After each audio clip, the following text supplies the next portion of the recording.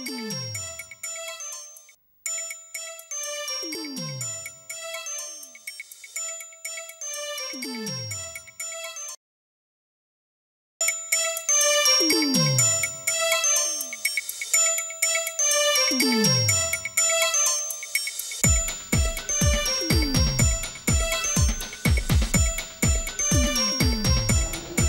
I'm Jo Mullins and you're on Bent TV's Studio Q. Tonight I'm at the AGMC's Multicultural Conference. We're going to hear from a few of the panel speakers and we're also going to see some of the opening night festivities.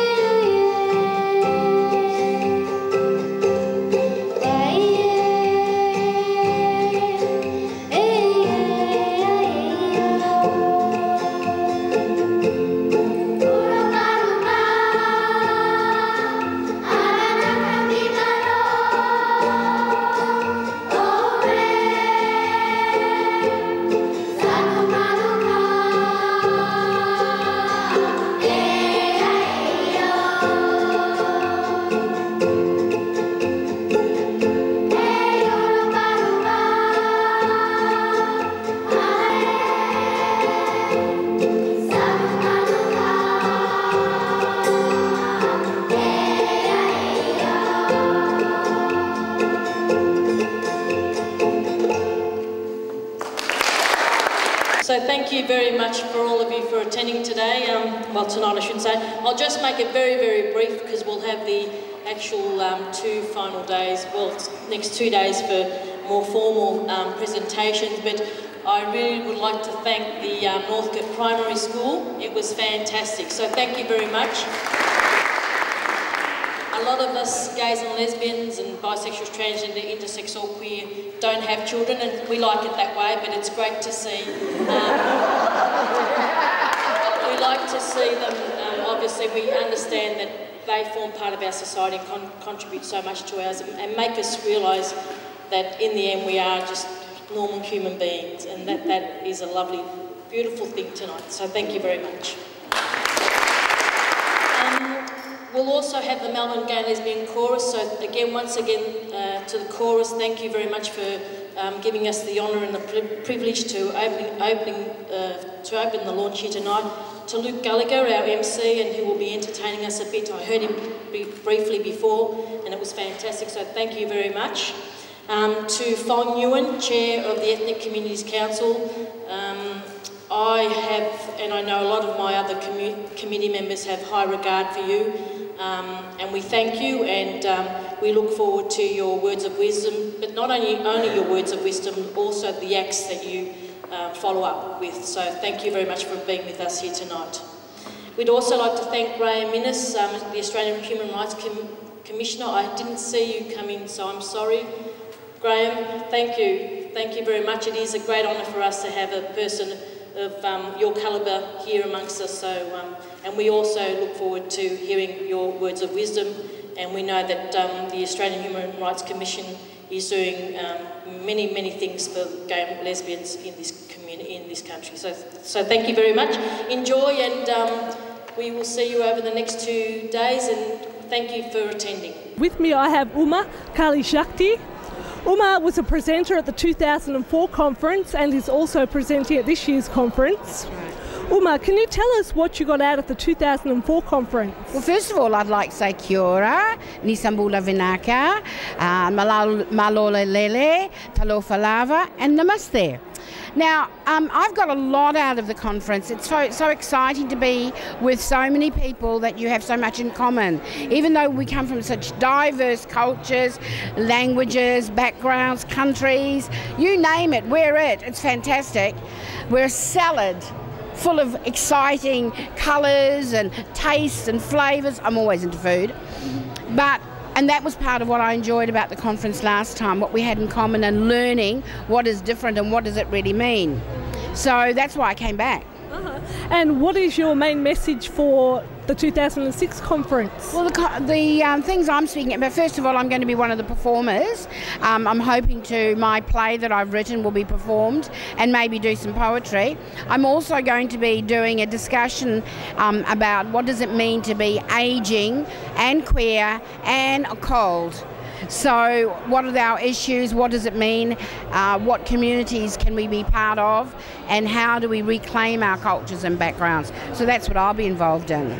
Fabulous. Thank you very much, Uma. No worries, and I hope more people come along and enjoy it. It's fantastic to have this kind of occasion. And I hope your play goes very well. Thank you. Thank you. With me now I have Fong Nguyen, who is the President of the Ethnic Community Council of Victoria. Fong, you gave a presentation earlier. Can you tell us some of the main points of your presentation?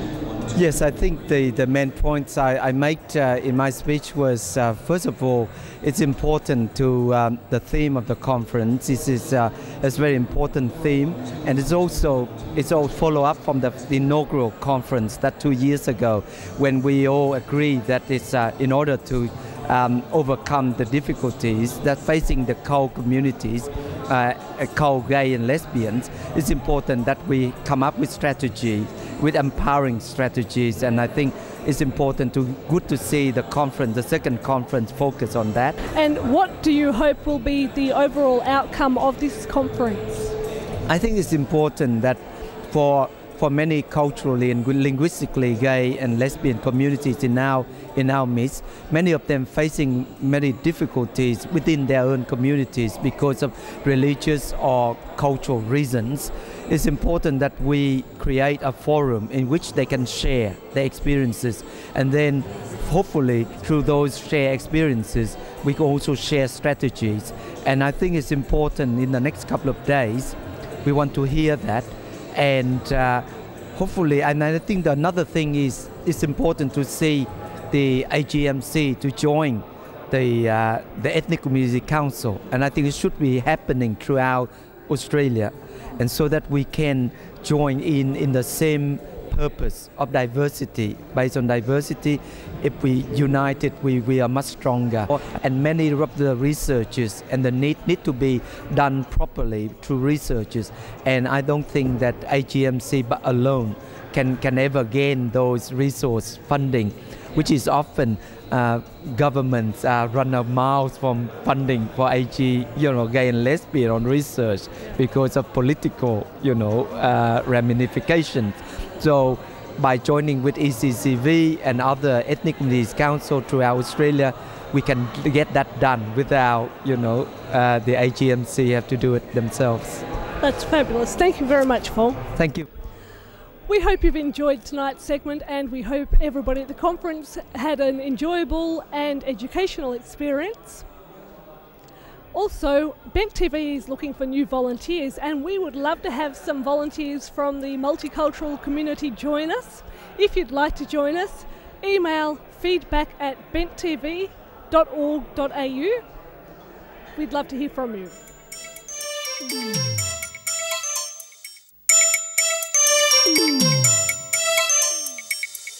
And we're here in the hallowed halls of our beloved Chapel off Chapel, the site of much talent on the stage, and we're here with more talent on the stage tonight, the UK sensation, Dolly Diamond. Dolly. Hello. Welcome back to Studio Q and to Melbourne. Lovely to be here. And we chatted to you briefly last year, and you must be getting over here pretty much every year now, are you? Once a year. It's been twice this year. I'm a glutton for punishment. You are. And I believe you do have some Melbourne connections from your past. Oh, yes. Perhaps a very good friend of yours who had some roots here, perhaps grew up in Melbourne. Many roots, yes. Yes. Do you still like getting back to Australia? And I still call Australia home. You do? Yes. Oh, very much so. As you say, I grew up here, so it'll always have a special place in my heart. Do you find yourself thinking more like an Australian or a Brit these days, or is there much difference? Oh, well, let's not go that far, no. I don't think there is much of a difference when it comes to comedy. I think Australians know how to have a good laugh at themselves and other people, as do British people. Definitely. Which is one of the reasons I love coming here, because they've got a great sense of humour. Certainly. Have you played in the US? I have, not terribly much. New York I have. Other than that, I think that's about it. In this get-up. Do you find them as easy to play with or to play to as Australian? Well, so to speak. Yes, I do, I guess. That whole thing of Americans don't understand irony, I think, is true and not true. I think some people don't, wherever you are in the world. Universal, exactly, yes. So I think you can get funny people everywhere. Of course. Well, New Yorkers are a breed amongst themselves anyway. Definitely. A bit like Londoners, would you say? Yes, and these days it's everywhere. It's just so multicultural anyway, isn't it? There's no place that's just typical of one particular, nationality. It's a mixture, isn't it? A mixed bag. We're not homogenous anymore. No, I don't think I ever was. Not homogenous anyway. So, do you have a regular gig in Britain, a regular venue or the regular crowd you play to? Regular places, yes. It's a different sort of atmosphere, different sort of cabaret circuit's quite different. You play pubs and clubs and things like that. You do play venues if you book them yourself, like I've done here at Chapel. Otherwise, you just go to places that you booked at 11 o'clock or 12 o'clock or whatever it is, and everything sort of stops, and then they all stand and watch you, and if you're good, they'll stand and watch you, or if you're rubbish, they'll turn away and carry on with what they're doing. Back in the old days, working with Julian Clary, and he did a particular place in North London, in Camden, one of the oldest cabaret venues called the Black Cap. Oh, yes, yes. Do you know it? Oh, yes, I do. Right, you've been around, and he played there, and they turned their back on him because they thought he was rubbish. Many have done the same since. But I think that's the point, isn't it? You can be at whatever level, and if people don't want to see you and they don't think you're up to it that night, then they'll turn their back on you, and fair enough. So you worked with Julian pre-Sticky Moments days and all? No, post. Post? Yes, I'm not that old. And was he a love to work with, or was Most of the time, I think he's definitely a diva. But like us all, he has his moments. Of course. Sticky moments. Well, thankfully I didn't see too many of those. Oh, really? Oh, that's a shame. No, well, maybe not it's a my good cup of tea. Are you a diva? No. No? I think I'm quite easy to work with. Well, you say you really... Are you going to push me for it? Oh. To cause trouble? Maybe.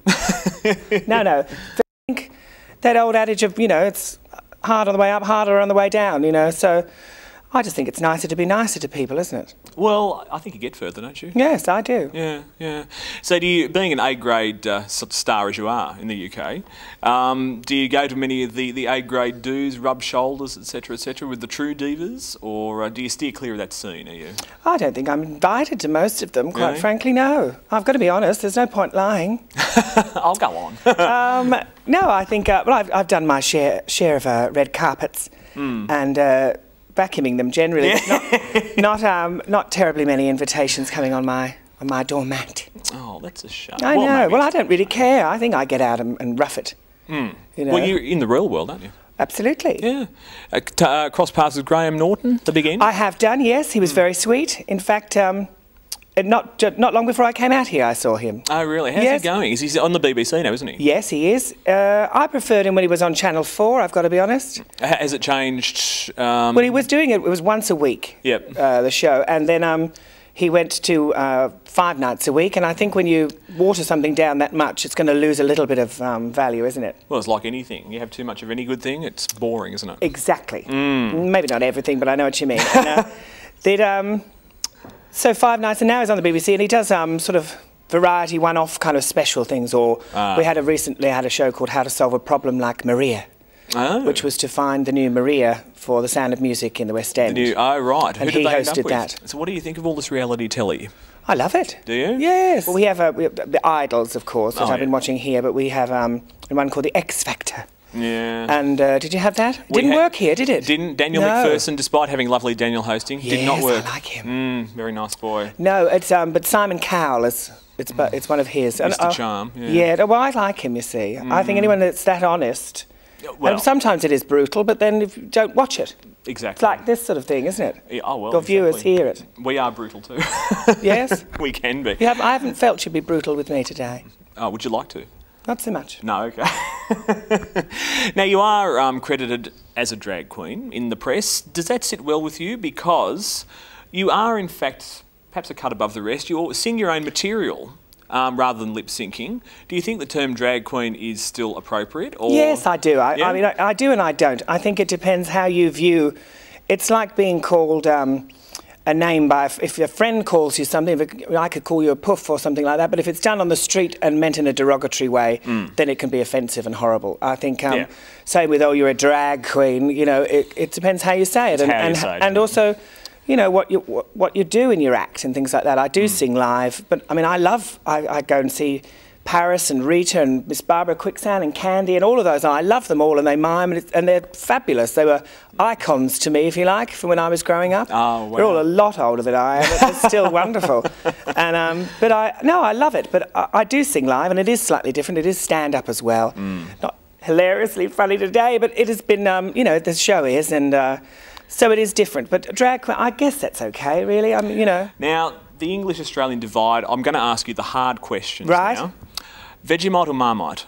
Oh, Marmite. Marmite? Yes. Yeah, why? Just because I prefer it. I haven't studied. It's not quite as harsh, is it? No, I do like both, but you asked me to pick one or the other, so I'm going to go with Marmite. Marks and Sparks or Kmart? Kmart. Only because I'm quite thrifty at times.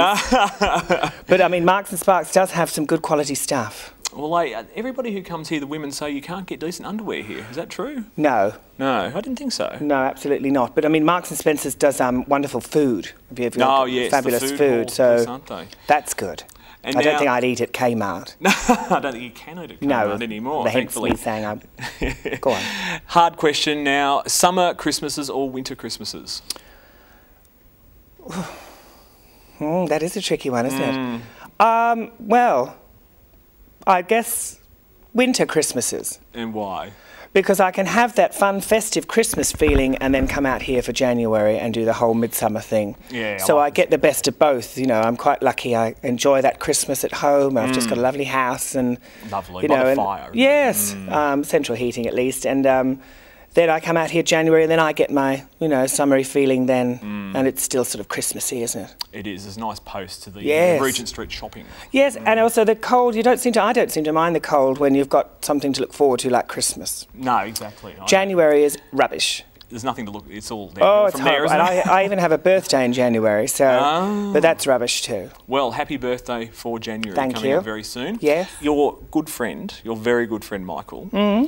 He's had quite a career back in the UK. He's worked with some inspirational and influential people. I believe he played in Rocky Horror. Yeah, I did it here the very first time. Really? Yes, with Craig McLachlan. Sorry, it's warm on this stage. It is. Very theatrical lighting.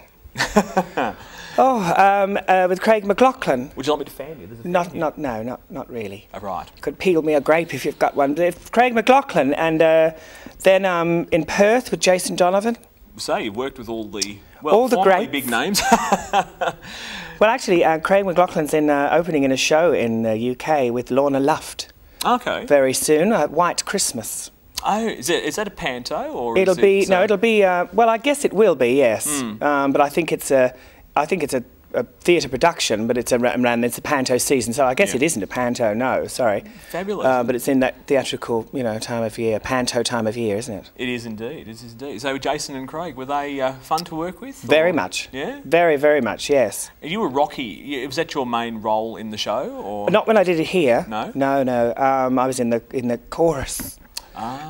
Because it was all celebrities, Gina Riley and Peter Rosethorn and all of that lot. Good vintage indeed. Yeah, very good. Lovely people. Richard O'Brien, you knew him, didn't you? Still do, yes. He's a very good friend. Is he a true eccentric? Or very much, yes. Yeah? Mad as a box of frogs. Well, he must have been to come up with the concept in the first place. On a back of a cigarette packet. It was, and in a pub, probably with enough drugs to kill a small family of donkeys inside of him.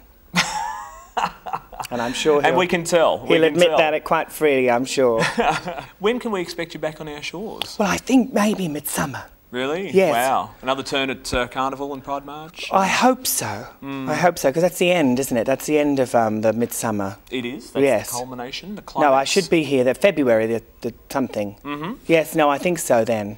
Any urges to move back to Oz at all? No, because I get the best of both. You do. So I'm trying to encourage more work here, though. So good. A bit of sort of Kylie, hopefully. Work there, work here, work wherever it is. And Dolly, you have charmed us both times we've talked to you. Oh, fabulous! And it's been an absolute pleasure. And I wish you good luck for tonight. Thank you. And hopefully we'll see you again at Midsummer. You will. Cheers. Bye bye. Thank you so much.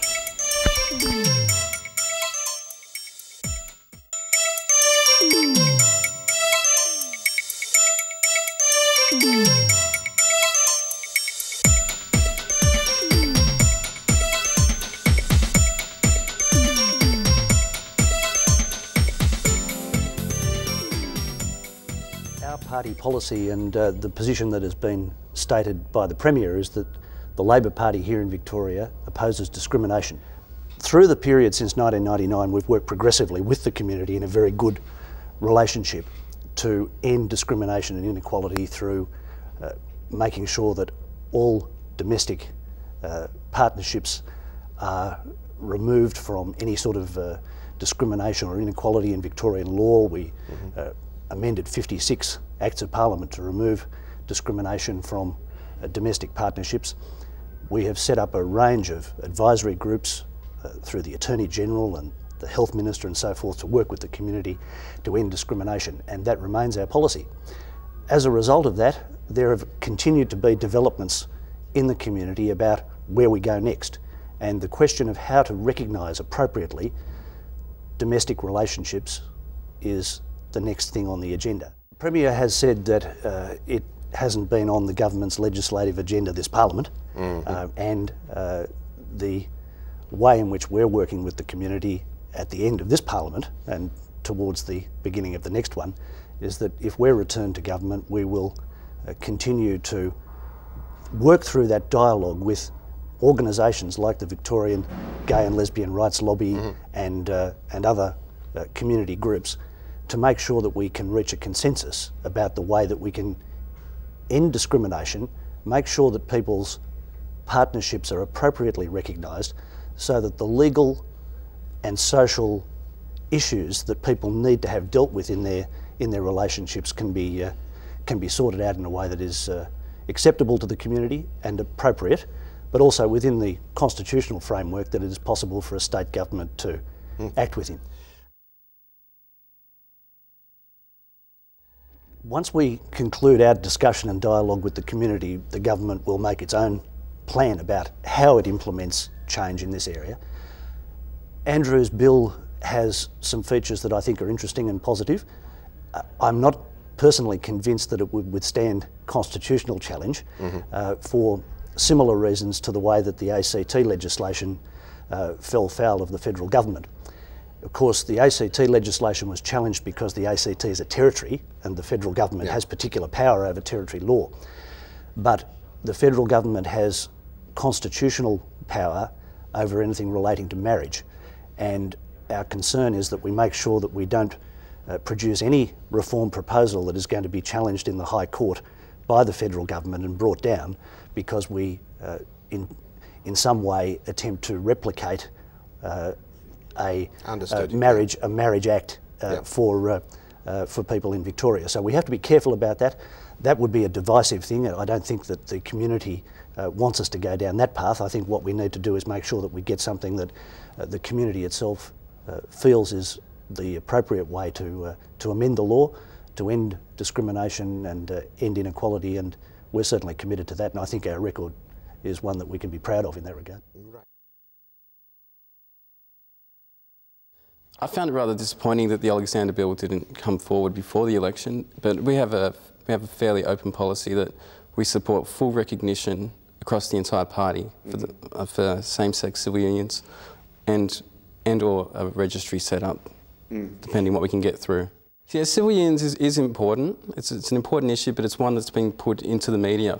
We have to look at all forms of discrimination, and our policy covers a wide number of these laws which exist, which discriminate in all forms of legislation.